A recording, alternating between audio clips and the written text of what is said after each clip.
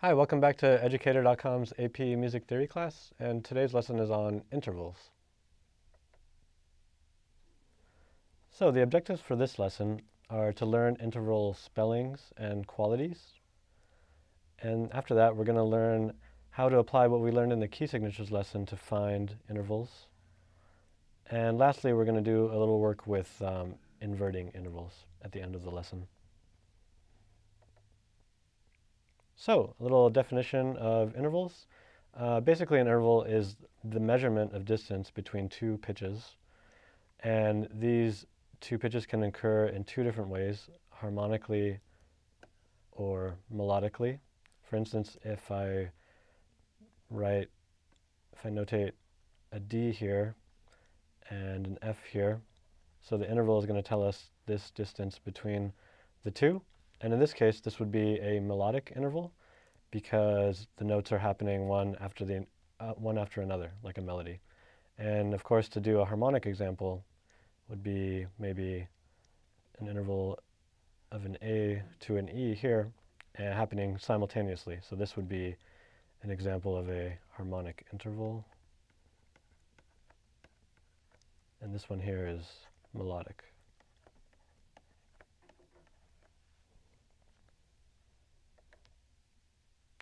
Okay, so of course there's different kinds of intervals, and the simplest way we can classify them is by using numbers. So if I notate a C major scale here,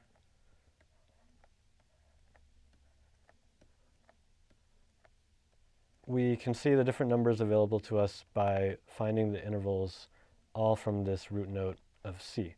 So a C to a D, of course, is going to be some kind of second. So write second here. And C to an E will be some kind of third. And C to this F will be a fourth, and so on. So it goes on from fifth, sixth, seventh, and C to C is, of course, what we call an octave, not eighth. And one more thing that's missing from this would be, of course, a C going to a C in the same line. So this is a unison. So these are the numbers that are available to us when we're naming intervals. And of course, we can have notes that are farther apart than an octave, which would be called a compound interval. For instance, if we have the C going to this D here, we could call this a ninth, but we could also call it a compound second.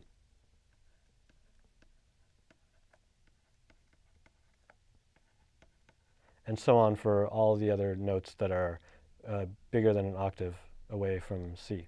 And it's not uncommon to see ninths and tenths called ninths and tenths, but beyond that, you'll see compound fourth, compound fifth, things like that.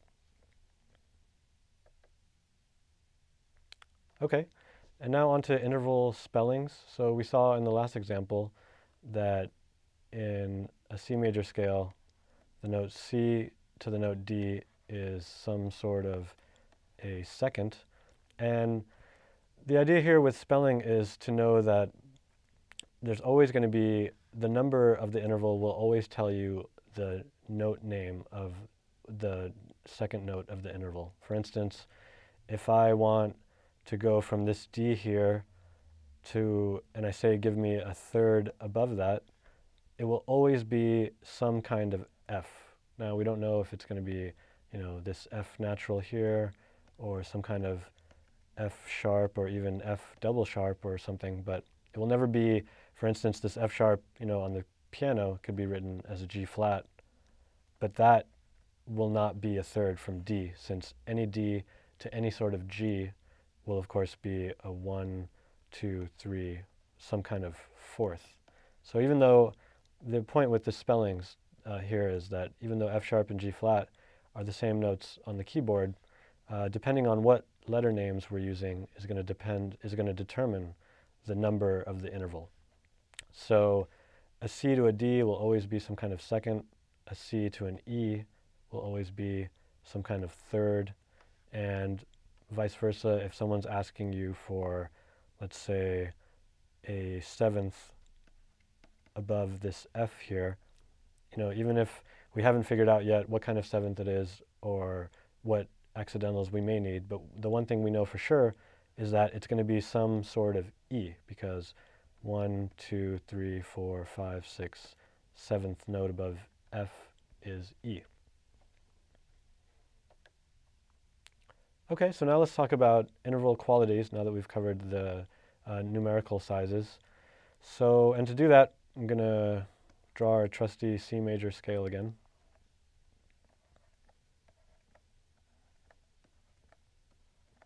And I'm doing this because with all of these music ideas, it's important, I think, to build upon what we've learned already. And so we've learned about scales and key signatures, so why not use that knowledge to give us fluency with intervals instead of having a whole new system for learning everything from the ground up.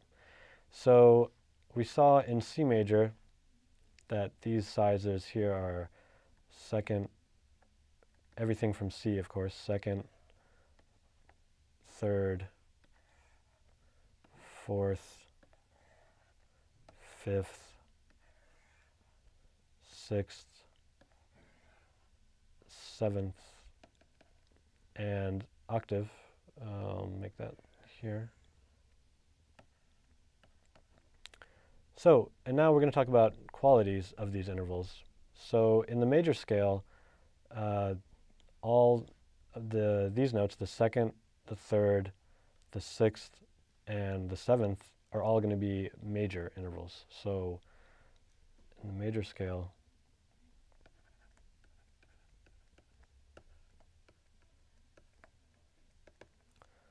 so second, third, sixth, and seventh are major. So we'll call them major second, major third, major sixth, major seventh, so on. And the other intervals that I left out, the fourth, the fifth, and the octave, those qualities are called perfect. So we have, and of course the unison as well. So unison, fourth, fifth, and octave are perfect intervals. Okay, and we're going to contrast this C major scale to a C minor scale, and I'll draw it over here. So C, D, E flat, F, G, A flat, B flat, C. Of course, you can write it like this, or you can write in the key signature here. And so now we have a few different quality of intervals. Of course, we know the C to the D hasn't changed, so that's still a major second. But the C to the E flat is now a minor third, and the fourth and fifth are the same. Those are still perfect fourth and fifth. But C to A flat, since it's being lowered, is a minor sixth. And of course, B flat is half step lower than a B, so this is a minor seventh. And the other perfect intervals are all the same, of course. So this information is going to help us when we need to find intervals above certain notes, because if we can think of any note as the beginning of a major or minor scale, then knowing the key signature will help us to determine what interval, what the note and the accidental are above that note for the given interval. So in addition to major, minor, and perfect intervals, there are augmented and diminished intervals, and those occur when we take either a major or minor interval or a perfect interval and make it bigger or smaller. So let's take that C to D major second that we had in those two scales. So this is a major second, and we can see here that going from C to D is a whole step. And let's say I change this by taking the D up a half step to a D sharp. And now we've already learned that it wouldn't be correct to call this a minor third because it's still a C to a D. So what do we call this? We're going to call it an augmented second, since going up higher than major by any step is going to be augmenting the interval. Similarly, if we lower this D and make it a D flat, that takes us to a minor second. And if we lower it again to D double flat, now we have a diminished second. And of course, this is getting sort of theoretical now, since a D double flat on the piano is, of course, just enharmonic with C.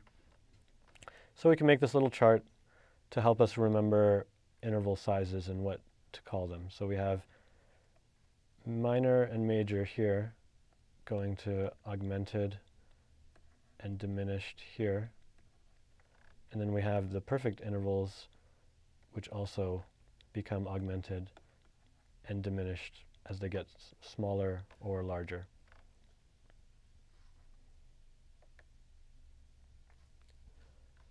Okay, so let's take a look at how we can use our key signature knowledge to find some intervals.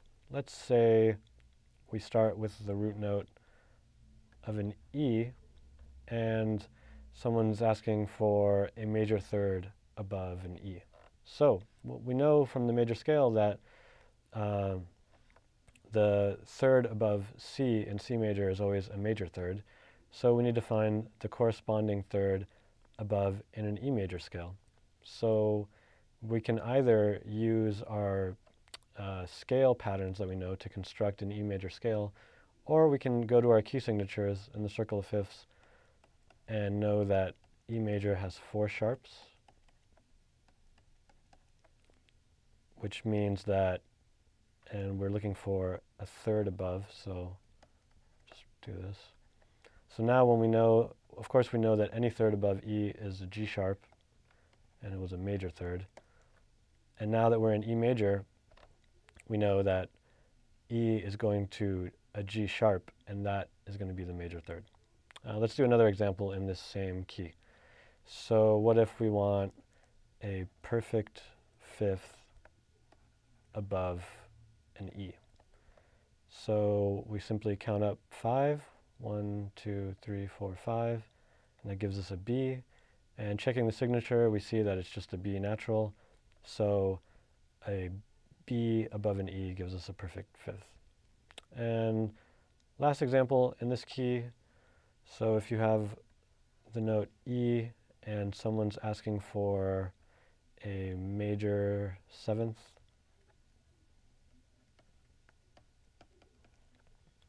so of course you would count up 1, 2, 3, 4, 5, 6, 7 to D. And checking the signature, we see that it is a D sharp, and that is a major seventh above E. So let's do some in minor now. So what if our root note is now D? And the question is asking for maybe a minor third above. So we can go to our minor key signatures, and we know that D minor has 1 flat.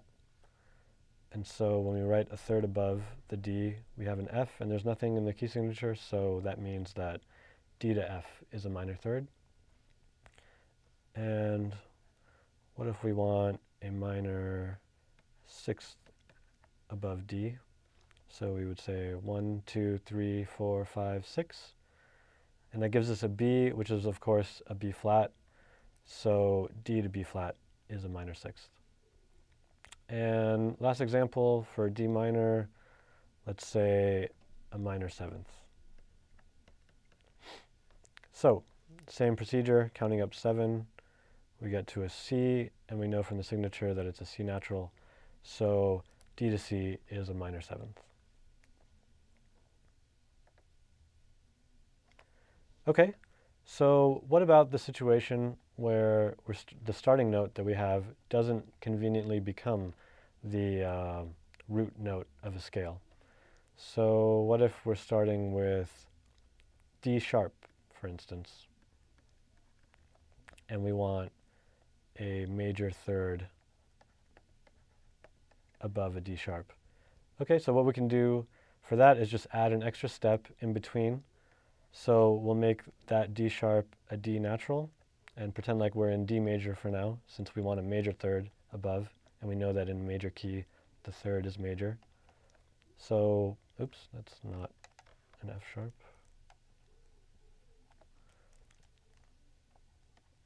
So then we write in our key signature for D major, which is 2 sharps, and that lets us know that this F should be an F sharp. And now we need to go back and make this work for D sharp, so all that means is we're going to raise both of these notes. So take the D and make it a D sharp, and this is already an F sharp, so now it becomes an F double sharp. And so now we know that a major third above D sharp is an F double sharp. So it's the same process. It still uses our knowledge of key signatures, but there's one step that we need to do in between to make it work. Let's do one more example of that in minor. So what about if we start with the note G flat? And the question is asking for a minor sixth above. So we can go ahead and make this G flat a G natural, and then go to our minor key signatures, and we know that it has 2 flats, G minor, so B flat and E flat. And now we write the sixth above, which is 1, 2, 3, 4, 5, 6, and E, which is an E flat because of the key signature. So now we need to lower these both by a half step to get it back into G flat. So G becomes G flat, and this E flat becomes E double flat, and this is now a minor sixth above G flat.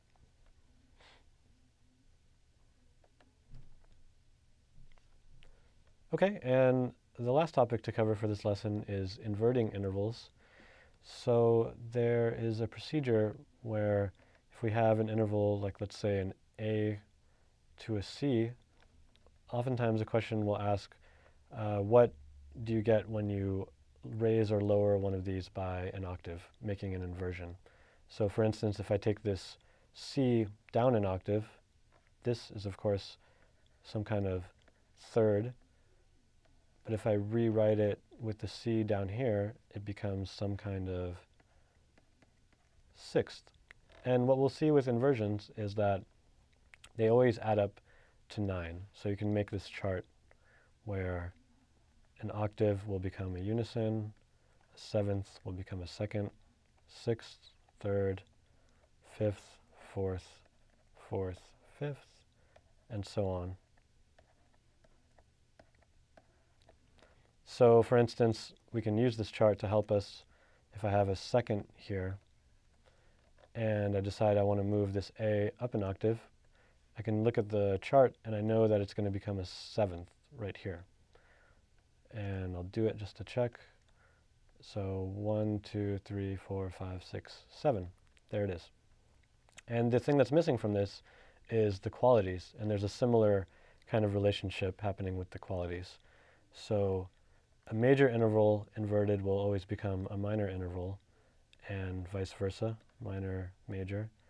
Perfect will always stay perfect, and let's see, a augmented interval will become diminished, and a diminished interval will become augmented. So for instance, let's look at this A to this C, which is in this case a minor third, and here we see it becoming this major sixth because of course it's part of the root note is C, and so looking back at the major scale we know that the sixth in that scale is going to be major. So we have a minor third changing to a major sixth. Okay, now let's practice a few problems that you might encounter. So for first practice, let's find some major intervals using our key signature knowledge. So let's start with the note F and find a perfect fourth above F. So of course we know that in F the key signature is 1 flat, and we're going to go a fourth above, which is going to be some kind of B, and we see that it is being affected by this key signature, so we know that a perfect fourth above F is B flat. And let's choose a different note. What about going up a step to G? And the question is going to ask for, let's say, a major seventh above G. So we know, again, key signature for G is 1 sharp, right on F sharp, and that happens to correspond with the 7th note of the scale. So we know that a major seventh above G is an F sharp. And last example in major, we can do another one in E major. And let's find a major sixth above E. So from before, we saw the key signature is 4 sharps, F sharp, C sharp, G sharp, D sharp, and we'll count up 6, 1, 2, 3, 4, 5, 6. And we see that it's a C above, and not only that, but a C sharp. So C sharp above E is a major sixth. So now let's do the same thing in minor for more practice. So what if we need a minor third above an F? So we can think about an F minor scale, where the third is, of course, going to be minor above the root. So the key signature for that is 4 flats, B flat, E flat, A flat, D flat. And when we draw in the A, we see that it's going to be an A flat. So there's the answer for that. And let's do a octave above, let's be an E. And of course, an octave is going to be a perfect octave. Doesn't really make a difference whether we're in minor or major. So if just for fun we wanted to think about it in E minor, just to practice the key signature, we would draw in the signature of 1 sharp and see that it's just going to be E to E to be a perfect octave. And last example in minor, let's do a minor sixth. And the root note will be C sharp. So C sharp minor has the signature of 4 sharps. And we can see that minor sixth above. So sixth is going to be some kind of A, and in this case we see it's not affected by anything in the key signature. So a minor sixth above C sharp is A natural. Okay, for our second example set, we can look at some notes that don't conveniently fall on a major or minor scale. So what if we wanted a major second above the note C flat? So we want a major second above. Of course, maybe we could use C flat major and draw all the flats, but why not just make it a C natural? And then we know that in C major, the D is a major second, and now we need to get it back to C flat. So we add the flat back to the C and the corresponding flat to the D, and we know that a major second above C flat is D flat. And in a minor key, let's look at how about an E sharp? So we want a minor third above E sharp. So let's go ahead and make this an E natural, and then think about being an E minor. So that would give us 1 sharp, and the minor third would be G, of course. And now we have lowered this, so we need to raise it back to E sharp. So when we add a sharp to E, we also need to raise a G, which makes it a G sharp. So we see that a minor third above E sharp is G sharp. And now we can do some practice with perfect intervals. So we can write a series of fifths and octaves and fourths.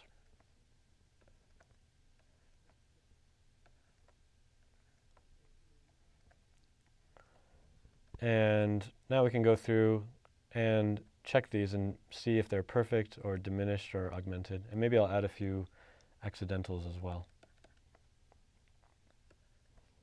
Okay, so the first one is an F to a C. So taking the root note, we can think of being either F major or F minor. I'll say F minor just for fun, or F major. So that gives us one flat, and the C is not being affected by the key signature, so we see that this is in fact a perfect fifth.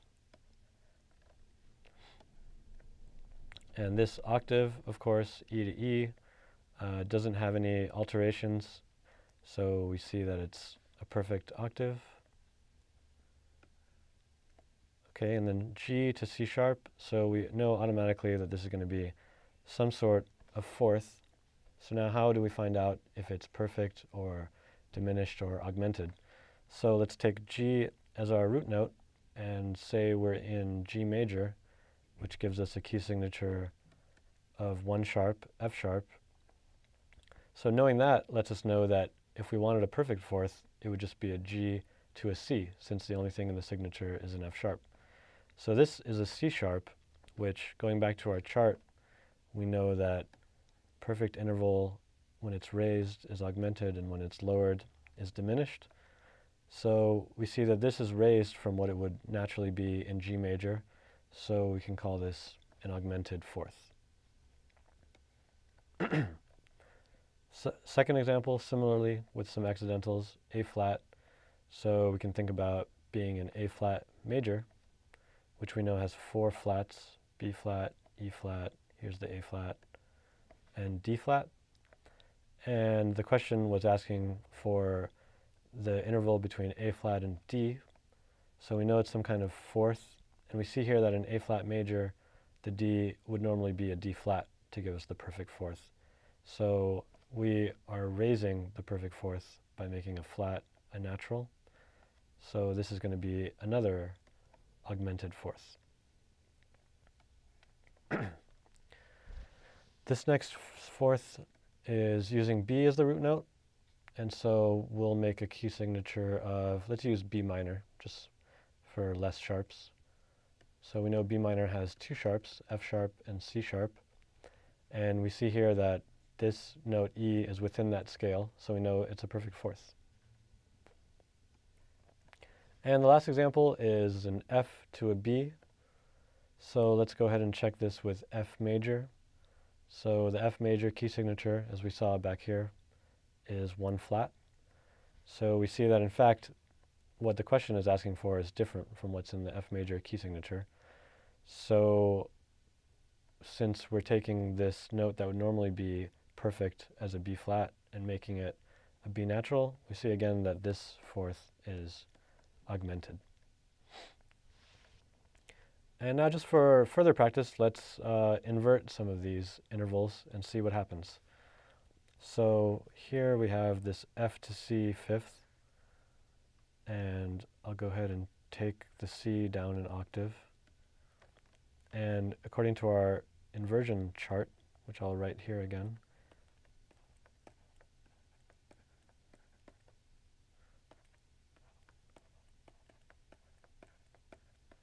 we see that this perfect fifth, oh, and here's the major to minor, minor to major, perfect to perfect, diminished to augmented, augmented to diminished.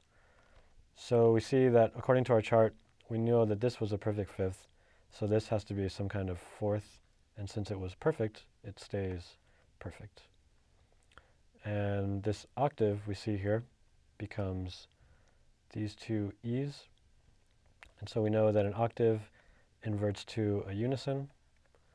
So, and it was perfect before, so when it's inverted, it stays perfect. And the next one, this augmented fourth that we had up here, the G to the C sharp. So we'll take the G and move it up an octave. So it's a fourth, so we see that a fourth inverts to a fifth.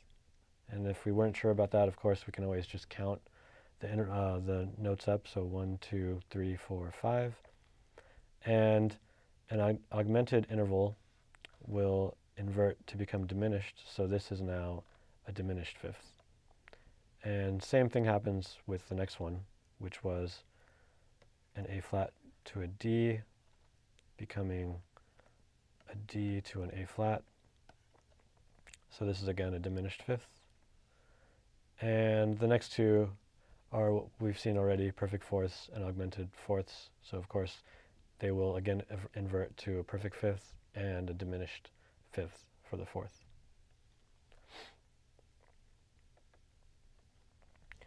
And for our fourth example, let's do a little bit more work with inversions. So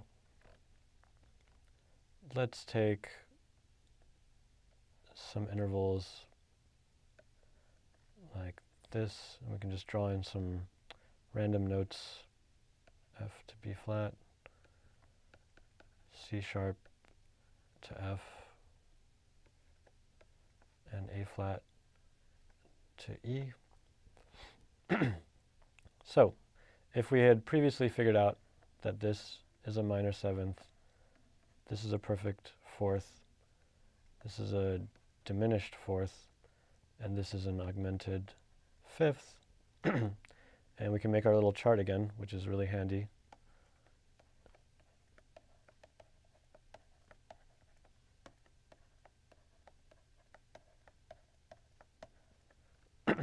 And the qualities, diminished to augmented, major to minor, minor to major, perfect to perfect, and augmented to diminished. So we see that writing this minor seventh inverted gives us a D to this E, and so it's going to be some kind of second, and minor inverts to major, so it's a major second. And if we wanted to check that, of course, there's many ways we can do it now that we've learned. The easiest would be to think about a D major scale and whether or not E is an altered note in D major. And of course it's not, because the key signature is F sharp and C sharp. Okay, and the next one, perfect fourth. So I'll take the F and move it up an octave. And we see from our chart that a fourth inverts to a fifth, which this is, and perfect stays perfect, so perfect fifth. And this diminished fourth here, this time I'll move the top note, so C sharp down to F. And so we know that fourth inverts to a fifth, and diminished inverts to augmented. So of course this F to this C sharp is an augmented fifth. And the last interval is an augmented fifth. And we see that inverting it gives us an E to an A flat, which is of course some kind of fourth, and turns out to be a diminished fourth according to the chart. Okay, that's it for this lesson on intervals.